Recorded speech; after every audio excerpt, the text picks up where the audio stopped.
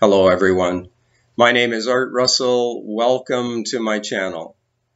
In today's video, I'm going to try something a little different.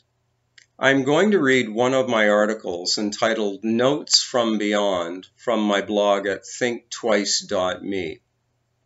Now, my intention isn't to bore you with my writing. I'm hoping this will provide another way of sharing information that you might not otherwise discover.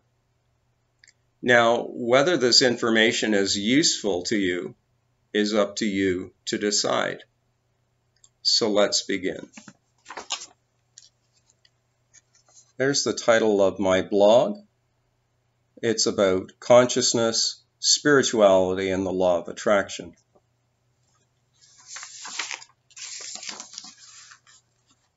Notes from Beyond. In the spring of 2019, I was drawn to purchase I Am That,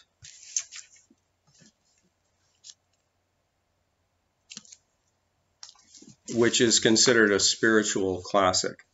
At the time, I was consciously unaware that its content would play such an important role in liberating me from my life.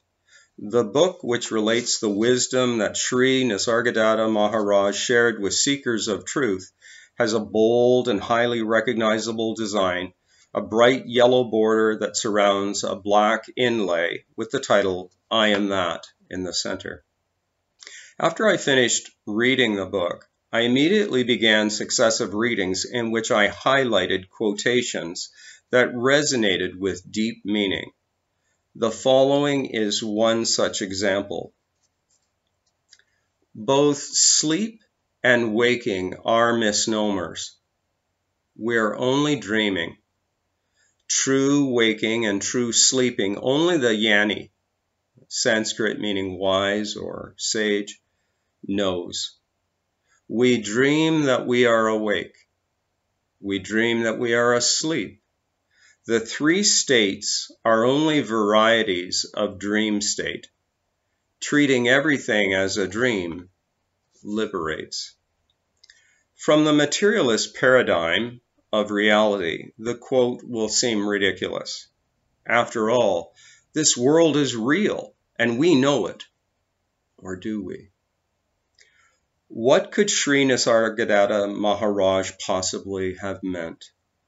That we would be perplexed by or totally discredit his message is understandable, for we have little or no way to process it.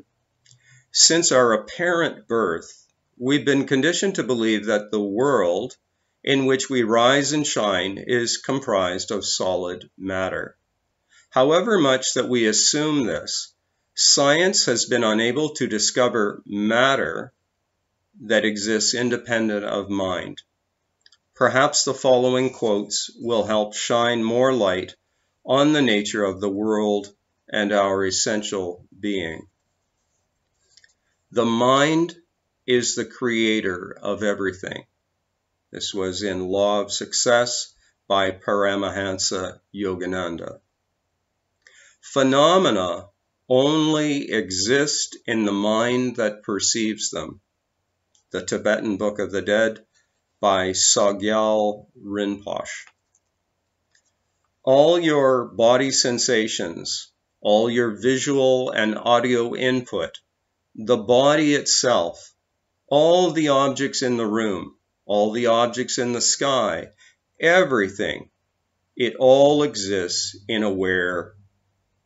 This is by Salvador Poe from the book Liberation Is.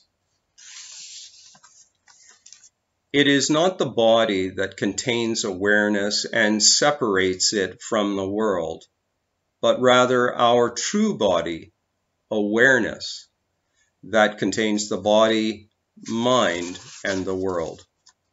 That's from the book entitled The Intimacy of All Experience by Rupert Spira. If you understand that this is all illusion, the body, mind, and all that you see and perceive, then I can say you are on the right path and you've understood yourself. From the book Illusion versus Reality by Sri Ranjit Maharaj. This World is a Play of the Mind, by Sri Swami Sivananda in the book Thought Power. The Absolute is the only reality. All else is unreal. That's from the book entitled Teachings of Ramakrishna by Sri Ramakrishna.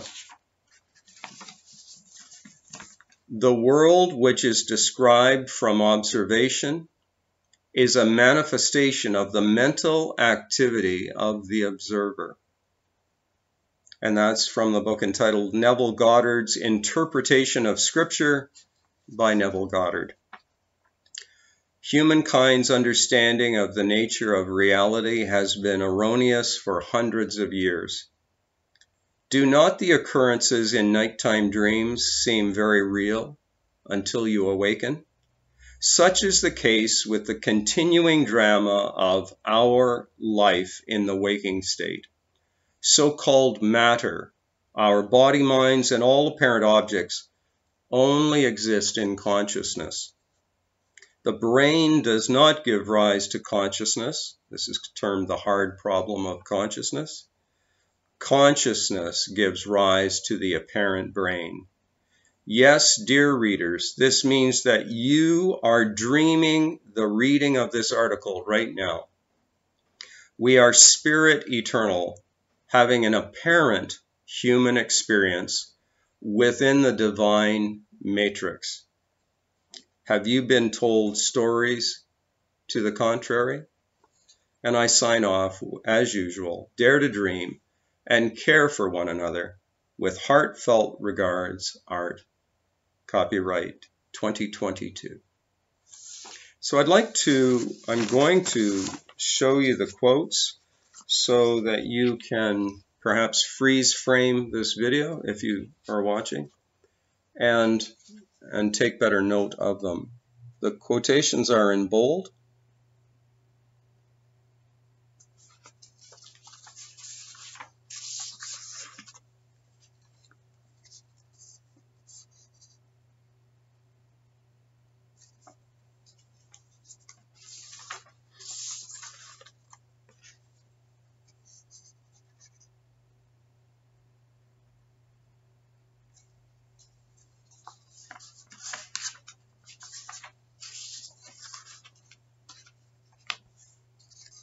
And there's the last one in bold. Now I'm hoping that this information will help lead to a greater understanding about your essential nature and also help you understand the law of attraction from a deeper level, a deeper or different perspective. That's been my intention in sharing this article, Notes from Beyond. If you've enjoyed this video, I invite you to subscribe, share, and like. More information is available through my free articles at thinktwice.me and also through my book entitled This Taste of Flesh and Bones, which is available from Amazon. Thank you very much for watching. I love all of you. We'll talk again soon.